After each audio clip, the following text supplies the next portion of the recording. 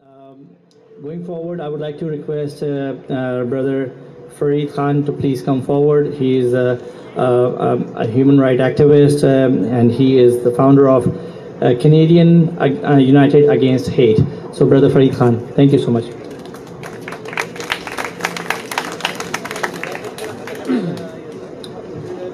Assalamu alaikum wa rahmatullah, peace be upon you. I would like to acknowledge that I'm speaking today from the unceded lands of the Anishinaabe Algonquin people of this land, and we need to acknowledge that every time we speak publicly. This land that we stand on is land that was taken and where genocide was committed against the people of this land, and we have to remember that and acknowledge that every time. We're here and gathering at similar events across the country because we're in pain. We're grieving. We want to show respect. We want to express condolence. We want to stand in solidarity with the Afzaal family and their friends and family in London.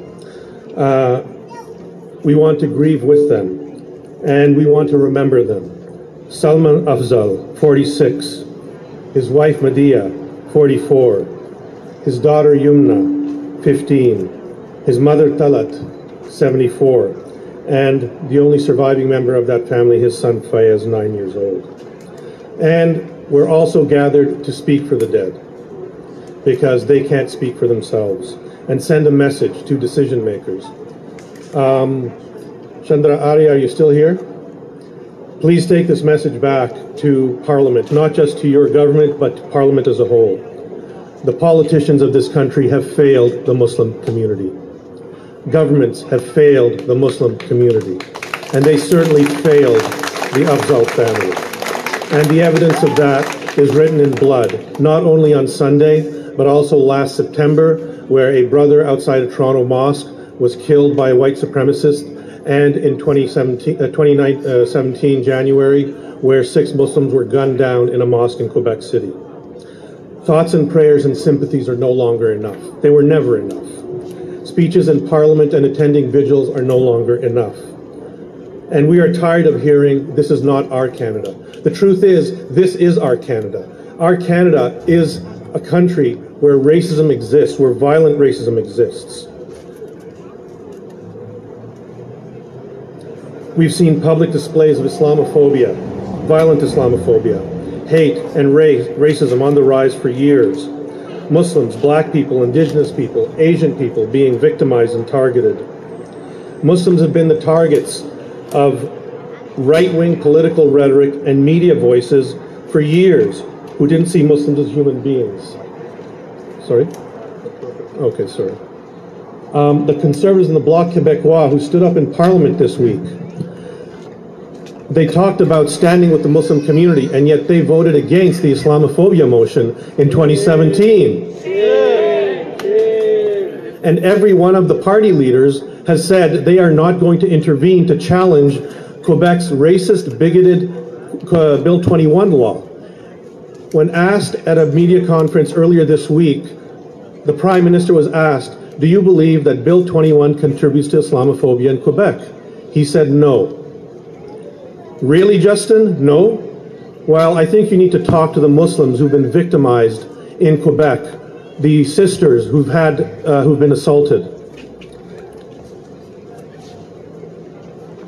Where is the commitment? When you can't stand and call out Islamophobia in the second largest province in the country, how are we to believe you that you are committed to battling Islamophobia?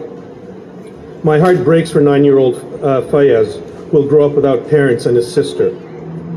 The Afzaal family are the latest victims of the political negligence to forcefully deal with Islamophobia, hate, and white supremacy. We live in a racist country with racist institutions where genocide was committed against Indigenous people. We have to admit this, and we have to move forward to tackle hate. We will not wait any longer for efforts to fight Islamophobia, hate, racism, bigotry, and white supremacy. If politicians don't listen or take decisive and concrete actions, there will be a political price to pay. Canadian Muslims will see justice done, and change will happen, inshallah.